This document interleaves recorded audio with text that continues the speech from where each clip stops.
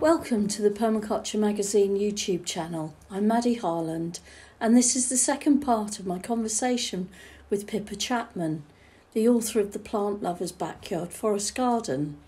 Today we talk about Pippa's favourite combination of plants, her Gold Star Show mini forest garden at Harrogate Flower Festival, the importance of growing plants for joy and beauty as well as food, and how to encourage your children into the garden. Tell me a little bit about your favourite plants. I'm really interested. I mean, you mentioned just some really simple plants, and something that we did. One of the first things we did, even while we were observing, we had an area that was like a raised bed area for veg and herbs and some flowering plants, and I started planting culinary herbs because I thought I can always move them if this isn't the right place, but we need them now. I can't really wait to grow them till I've designed a garden. So like you've just said, that's exactly what I did. I planted lemon balm and thymes and plants for the kitchen and plants for tea. And I felt like, I can do that without making big decisions. And indeed, I've just moved a couple of thyme plants this spring because they weren't in the right place ultimately. But tell me a few of your favourites. But let's start with ground cover. What sort of plants do you find yourselves turning to? What did you use in your Harrogate show garden, for example? Because you won Best of Show, didn't you?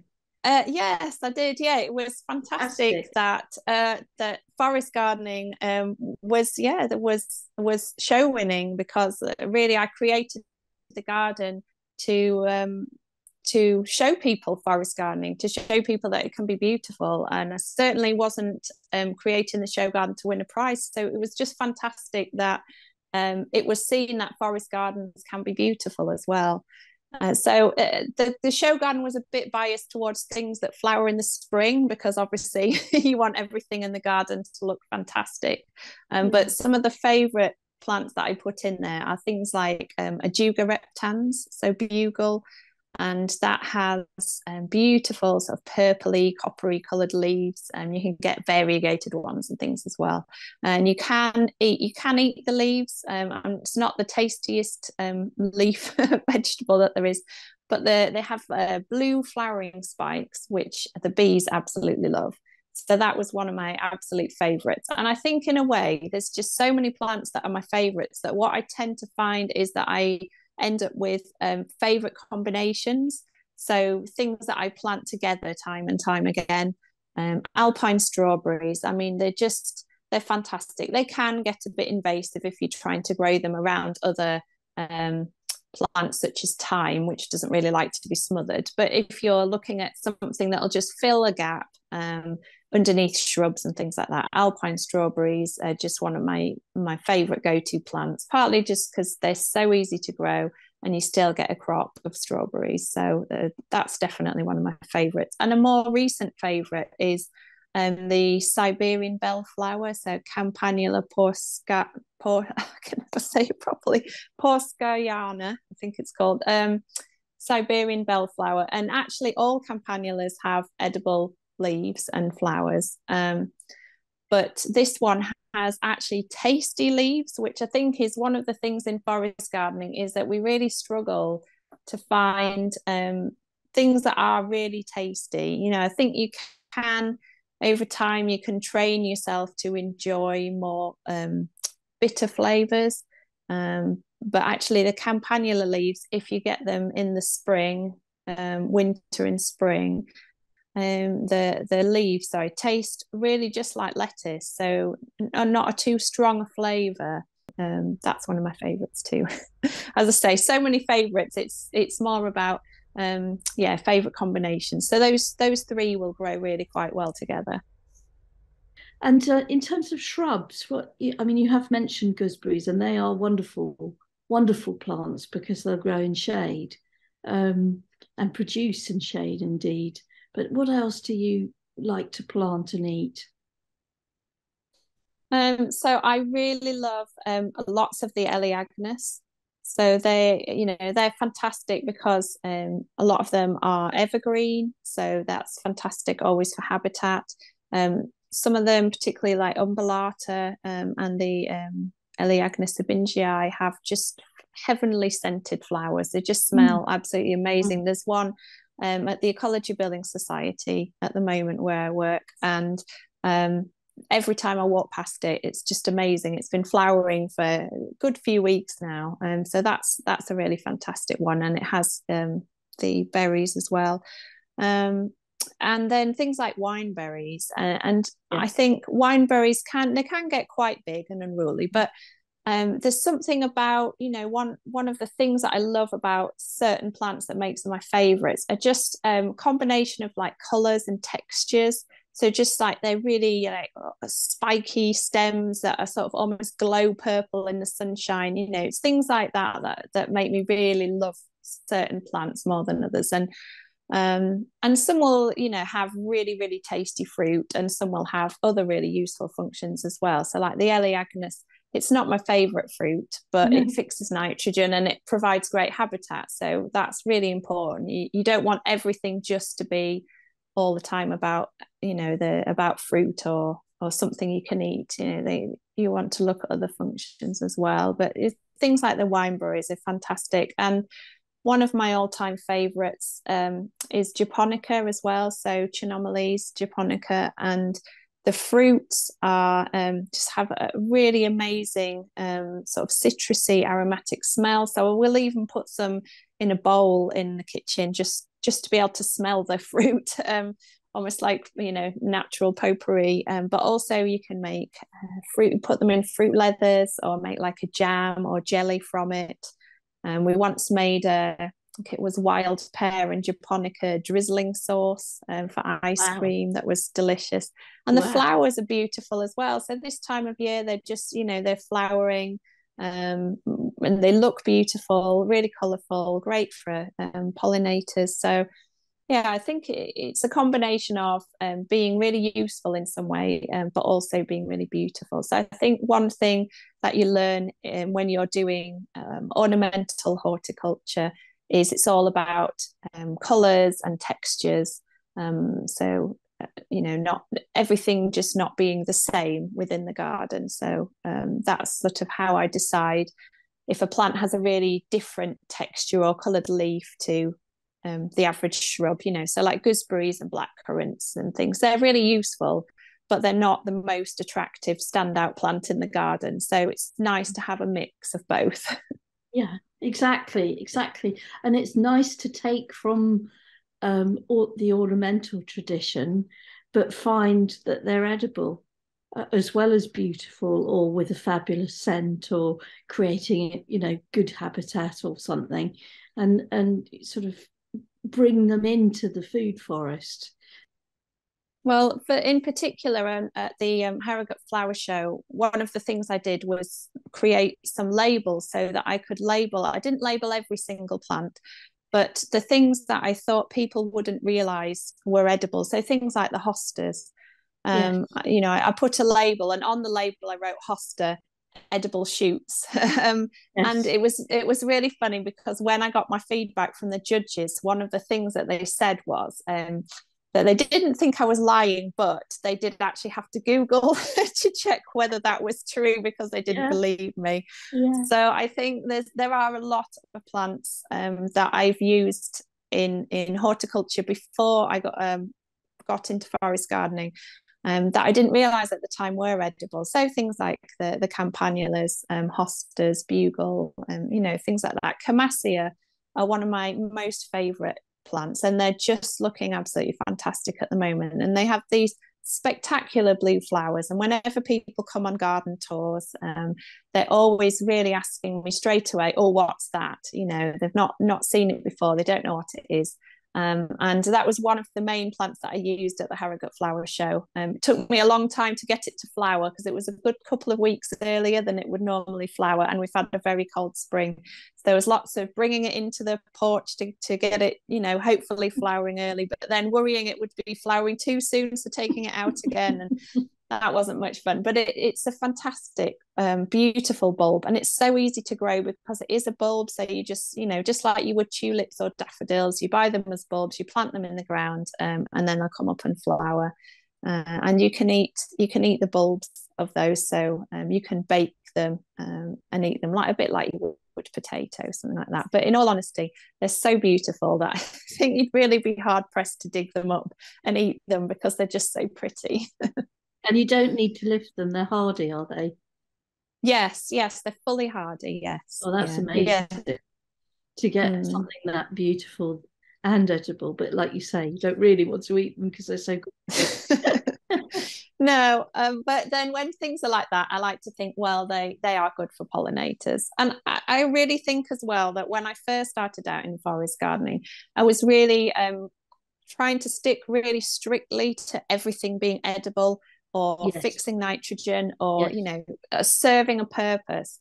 And there were a couple of plants that I really wanted to put in the garden, but I thought, they don't have a function. I can't possibly use them. But now I see now over time that actually just the joy of having a beautiful plant in your garden is another function, and not to be afraid to just think, oh, I just really love this plant and I would just really like to put it in my garden because of how it looks. And you may later find that it's fantastic for pollinators, or, you can turn it into a twine, or you might find there's another function. But even if you don't, and you just want it because it's beautiful, that is absolutely fine. And there's no need to think just because you're creating a forest garden that you have to immediately stop growing all of your favorite plants. I think it has to be a space that you enjoy, that you want to be in, and that you find pleasurable to garden. So I think it's just as important to add things in because you like the look of them.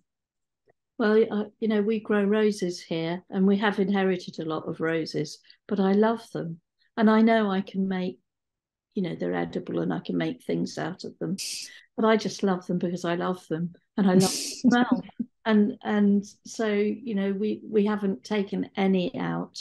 And we've spent a lot of time pruning them so that they're really come into really good heart this year. And the other thing we've inherited is Christmas roses. And I don't think that there's any particular forest garden advantage to them, except that they like shade, which is quite useful. But again, that so early in the year that they're blooming, and I think they're rather beautiful, and they fill a space very early before everything else has grown. So I'm sort of at the stage where I am planting edibles, but I've inherited mainly ornamental garden that I'm just looking at and thinking, well, I'll move some of the ornamental plants, but I'm not going to get rid of the irises, the lilies, because they're very beautiful, and the bees love them as well. Yeah, absolutely. And I Yes. think there's things like some of the spring bulbs as well, things like crocus, they come up really early in the year, and they're really fantastic for bees. Always on a sunny day in early spring when the crocus come out, they're just absolutely buzzing with life. So even things that you wouldn't necessarily think of as being a plant for pollinators, something like crocus, and like you say, the hellebores, they're really important because they're flowering at a time of year when there really isn't very much else flowering. So I think it's really important. Something that I very much brought over to when I'm designing my forest gardens, that I learned when I was designing ornamental gardens, is that year-round interest. And it's not just year-round interest because it looks nice, but it's year-round interest for food, for insects, for birds, all sorts of different things that produce seeds like teasels. Even I read somewhere the other day that Verbena bonariensis, which is a really beautiful flower, that has seed that the birds really love. So it's all about getting that year-round food source, both for yourself but also for wildlife as well. Yeah, well, I must confess to being a galanthophile, and I plant and split snowdrops every year, precisely for that reason, partly because it's sort of joyful to see flowers so early in the year, and also because bees love them. And I love all the different variations that you get. Yes, I think that's one thing that for a while, as I said, I think I kind of felt like the forest gardening had to be purely about it being edible and functional. And I think just over the last maybe 4 or 5 years, since bringing some of that ornamental side and just joy of plants and flowers, bringing that back into forest gardening, I feel has actually helped me to sort of sell it to other people really as a feasible way of growing food in their own gardens at home, because we want our home gardens to look beautiful. That's where we spend most of our time outdoors, you know, when we're at home, is in our own gardens. And it's when people have come and seen our yard in particular, our previous home, and just seen what a beautiful space it can be, as well as being edible. And that's when people have sort of said, oh, actually, could you come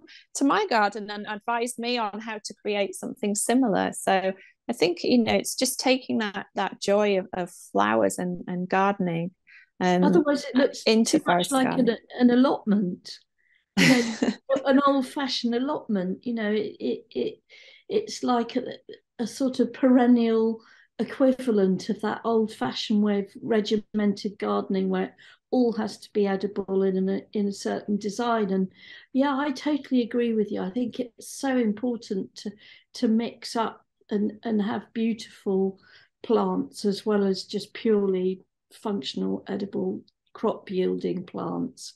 And I do think that forest gardening or food forests as a movement has moved on enormously in the last few years. And certainly a decade or more ago, permaculture gardens tended to be rather drab. And I see now that they're becoming, there's, you know, you look at, say, someone like Steph Hafferty's vegetable garden, and there's just this fabulous mix of polycultures going on and flowering plants next to annuals and perennials. And somehow she manages to balance them all and grow them all together. And Liz Zorab does that as well and lets things volunteer and self-seed. And so it's much less regimented. But when we take those, you know, sides of the raised beds away and really relax and let it go and become more like a naturalistic ornamental garden design, that's when I think you suddenly move into this area of beautiful garden design. And like you say, the habitat and the pollinators and the edible yields all mixed together, and you've got a beautiful and very robust garden as well. Absolutely. And I think just simple tricks that you can do, because one of the things with forest gardens, and I know I've had this because when I visited forest gardens, often you want to try and take photographs, you know, when you're there and you think, wow, what an amazing polyculture, this is fantastic. And you take a picture, and then when you look at it later, you can't distinguish anything from anything It's else. green. It's all just green. So just things like try and find some purple leaved, you know. So at a forest garden I've just planted at Esholt Hall Gardens, a Yorkshire water site near Bradford, and there I very specifically wanted to choose things like purple leaved hazel and purple leaved elders, you know, just things with different coloured leaves, you know, a very simple thing, but straight away it makes such a massive difference to have those different coloured foliage, and you start to be able to distinguish one plant from another instead of just a sea of green. And little things like if you want to have a habitat pile or a log pile, you know, if you want to do something artistic, then you can. It doesn't just have to be a messy pile of logs in a corner, which is great for wildlife, but it's just as good for wildlife if you know, I don't know if you've seen Nigel Dunnett's log piles. So he's got like these big waves that he's created out of logs, you know, fantastic habitat, but really sculptural. And he's created like circles and areas using the log pile almost as a wall around the edge, you know, so creating lots of habitat, but doing it in a way that that creates a lot of atmosphere within your garden, you know, to be a bit playful. I've just been creating a stone spiral, so it's a habitat pile of rocks, but I've just done it so that it spirals round, to create, you know, a nice feature within the garden, just to add a bit more interest. So I think just just about bringing some of those fun and creative elements into the forest garden as well, so you feel it doesn't have to be quite so wild. You know, it can be more garden like. And I also noticed that you've been designing and planting a mandala garden. Yes. So that, you know, it's not just, you know, so it's got this structural and sculptural dimension. Yes, I've had so much fun designing that. I wanted to create a teaching space. So, you know, I think what's really great at the moment is that the idea of forest gardening is spreading so much. You know, more people have heard of it now, but there's still that sort of feeling that people don't know where to get started. Yes. So this mandala forest garden is all about it being a teaching space. So I wanted to start in the middle with a gathering space, really. So this space can be used for bringing people together to talk about forest gardening. It might be people come to sit round a fire pit and whittle spoons, you know, but to create this really lovely circular space that is wrapped around by a forest garden. And it's split into segments as well, and each segment has a different function. So people often talk about, food forests and forest gardening are the same thing, but I think actually forest gardening can be about more than that. So food forests obviously are about food, but there can be lots of other functions for forest gardens as well. So I've recently helped someone with their medicinal forest gardening. And Eschalt, one of the sections is all about plants for weaving, for creating basketry, for creating twines, natural dye plants for doing, you know, dyeing and things like that. So there can be all these other functions as well. So the part of the plan with this mandala forest garden was just to show all the different things that you can do with forest gardens. It doesn't have to be all about food. You know, there's one that's more specifically about plants for pollinators and wildlife habitats and things like that. So it's a really lovely space. I'm just going to be starting doing some teaching in it this spring. It's a very new forest garden. We've only just planted it up, but it's just been so much fun to design all these different elements within it, and to create this circular forest garden that, as it grows, will feel a bit more like a lovely sort of hug of a forest garden to be in the middle. At the moment, it's still, you know, everything's all very tiny, but that's the plan, is to just feel this feeling like this forest garden wrapping all around you. Lovely. Tell me, how do you integrate kids into gardening? How do you engage your kids and other kids with gardening and keep their interest and not possibly alienate them by, you know, how it is as a parent when you really love something. Sometimes your kids can think, oh, not again. Yeah. You know, what do you do to keep your kids engaged? Well, it was almost easier when they were smaller, really. I know it was harder to get anything done when they were smaller.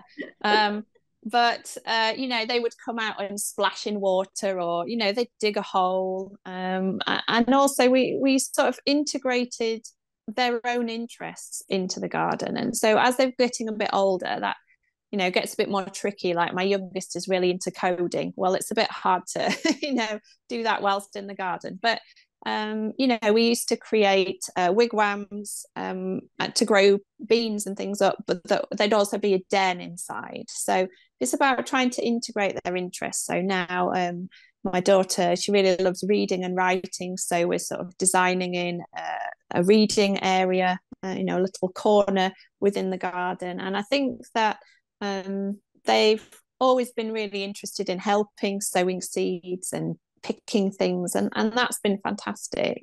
But I think really for us, it's been just as much about them being outside and being in the garden and being within nature, you know, just having some reason for them to come out.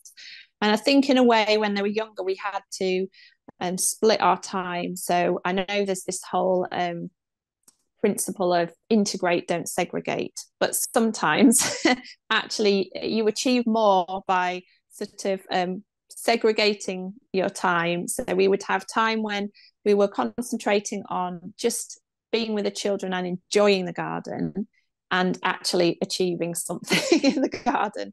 Yeah. And those were usually two separate things. And so I think in a way that would be more successful, because if you try and achieve too much, particularly when your children are really small, you just get frustrated because you can't get on with it. And they get frustrated because they don't really have your attention. So I think it works much better if you can sort of have time where you're just playing, creating a den, having a picnic, sowing seed that it doesn't really matter if they mess it all up and you have to do it all again. And then having some other time to yourself where you can actually get on and achieve the things that you want to do. But for us now, you know, over time, and this is why, you know, in permaculture, we're constantly changing the garden. You know, you don't just create one garden and that's it. You know, you're constantly tweaking, making adjustments, making changes. And so as the children are getting nearer to teenage years now, you know, we're looking at different ways to integrate what they enjoy doing in the garden. So we're making more of a feature of the fire pit area, because there's nothing more fun than, you know, burning things, setting things on fire. And they love like whittling, that kind of activity. So it's just as much about having activities that they enjoy doing in the garden, even if it's not planting seeds and, you know, weeding and mulching and things like that.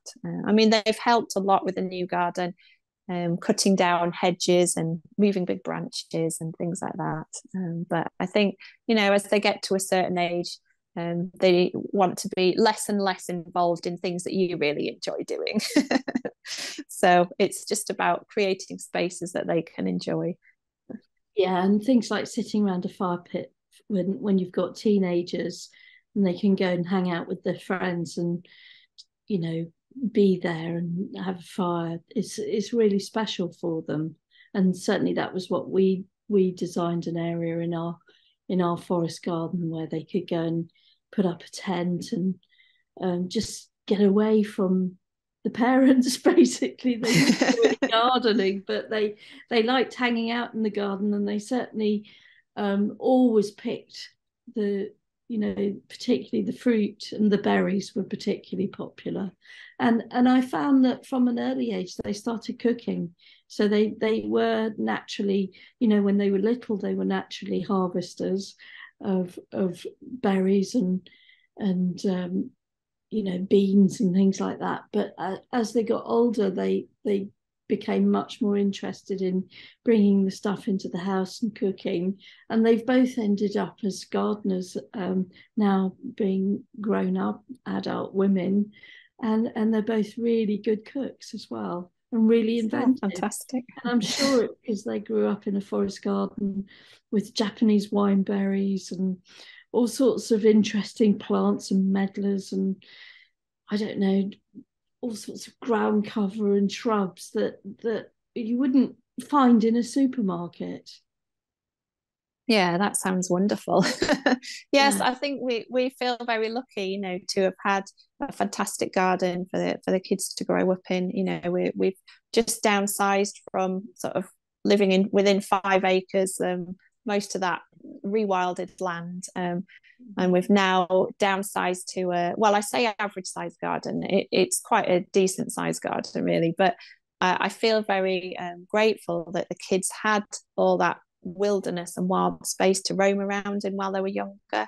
And so now we're kind of trying to concentrate some of the activities. So we used to, you know, walk up a hill to have a fire pit up there, and you know, we used to have the polytunnel in another area, and now we're kind of bringing all those same activities but into a smaller space. Yeah. So yeah, that we had a sit down when we first moved in, and we were sat around a fire burning some of the rubbish, and woodwormed furniture from the house, and we were discussing what do we want from the garden. We had our own little mini survey, family survey of what do we want from the garden.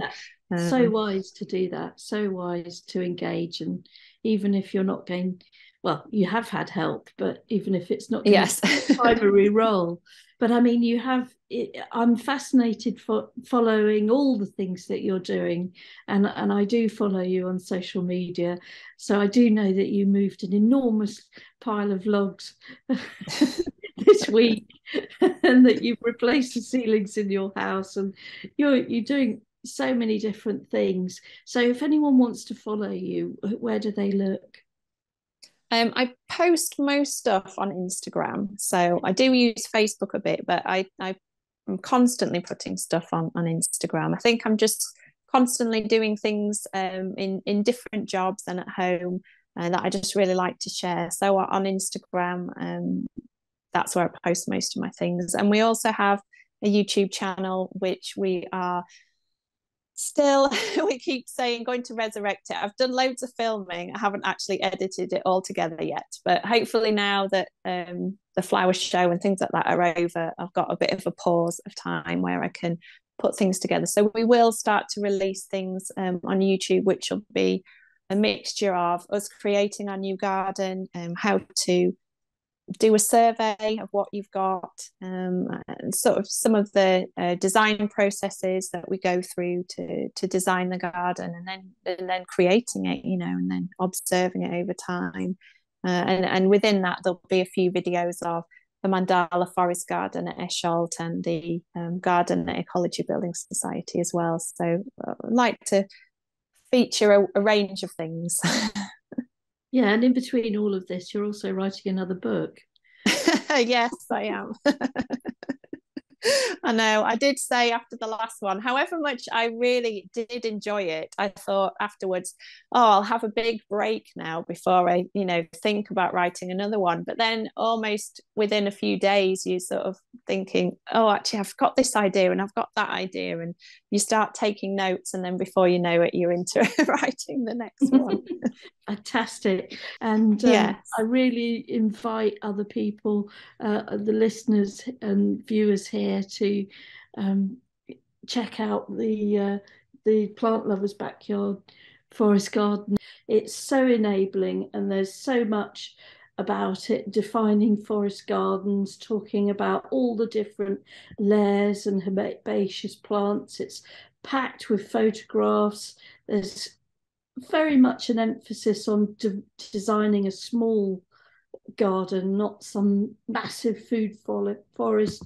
You cover polycultures and guilds and how to combine plants, very much the essence of what we've talked about today.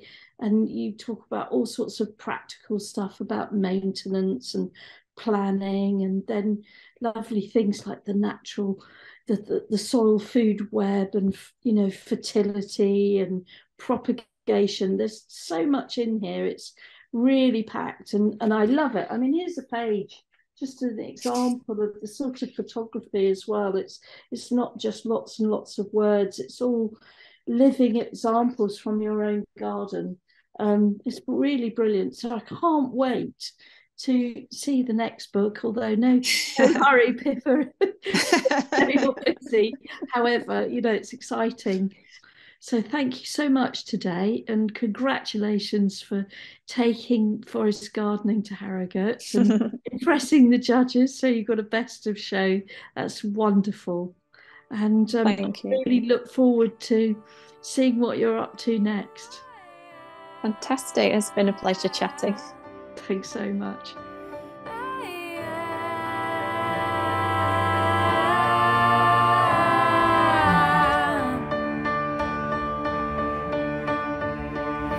I want to God inside.